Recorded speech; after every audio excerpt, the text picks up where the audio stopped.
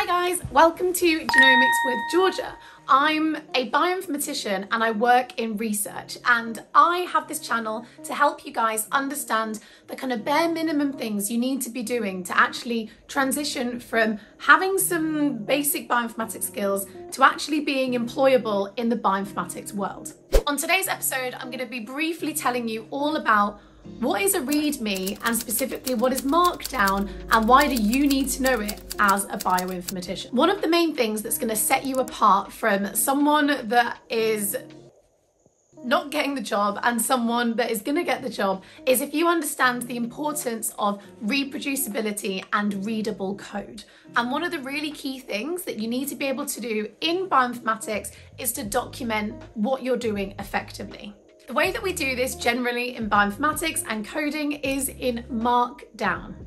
So Markdown is essentially a language, and don't worry, it's really not too complicated, but it's a language that we use to write documentation about the code that we have written. This is so important because if your code isn't very readable and people don't know what it's doing, they're less likely to use it. You're going to create technical debt for the people that come after you, and it's just going to make you less nice to work with if people can't read what you're doing. So let's have a discussion about how you can use Markdown as a bioinformatician. Firstly, there are a bunch of really helpful articles that I will list below on kind of the syntax of Markdown, but essentially you have a text file and the extension for Markdown is .md. So like in Python, we have .py for a Python file, and a text file is .txt. The extension for a Markdown file is .md for Markdown.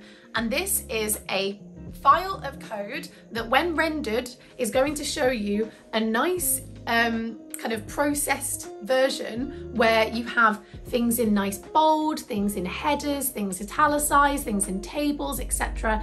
And it just makes a really nice description of what you've done. So make sure that you have a look at the different Markdown syntaxes that you can use, but essentially the main things are you can create headers, you can create tables, you can create code snippets to like have your code as separate and legible. You can do lots of really nice things. So make sure you always just have a look at the good things to do.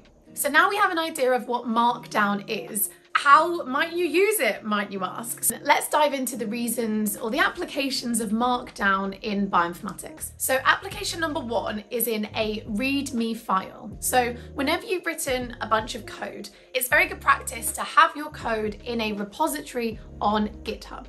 And when you have your code in a repository, it's very common that on the landing page, you would have a readme.md file.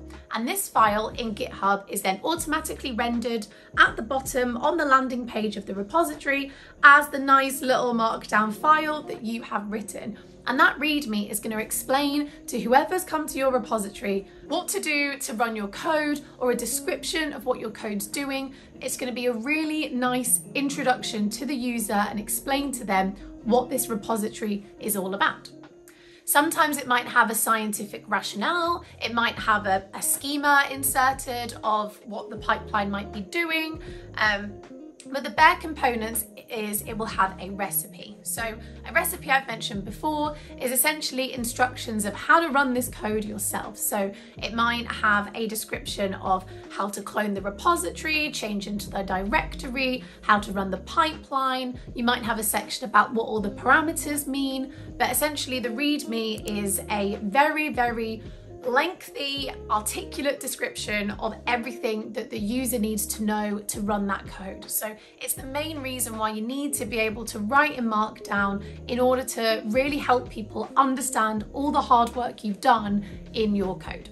Second of all, we use Markdown when we're writing in our Jupyter notebooks. So Jupyter notebooks are the kind of bread and butter of kind of exploratory analysis, really showing someone the process of your data science work. And we can have Markdown in our Jupyter notebooks, and you can select, so you have your cells in Jupyter and you can have a code cell, or you can change a cell to be a Markdown cell. So this means you can put headers and subheadings in between your blocks of code. You can insert pictures that might be helpful, and it essentially allows you to explain what you're doing as you go through the notebook. So Markdown is very important for this as well. And thirdly, you also use Markdown in R. So I'm not a big R coder, but R Markdown is also used as well. So it's not just a Python thing. If you're working in R, writing a Markdown file is also very key in that space as well, so that you can explain what you have done in your code. So I hope that was really helpful. Make sure that you learn Markdown, because it's the way that you're going to make your code more readable, and it's going to make you a good bioinformatician.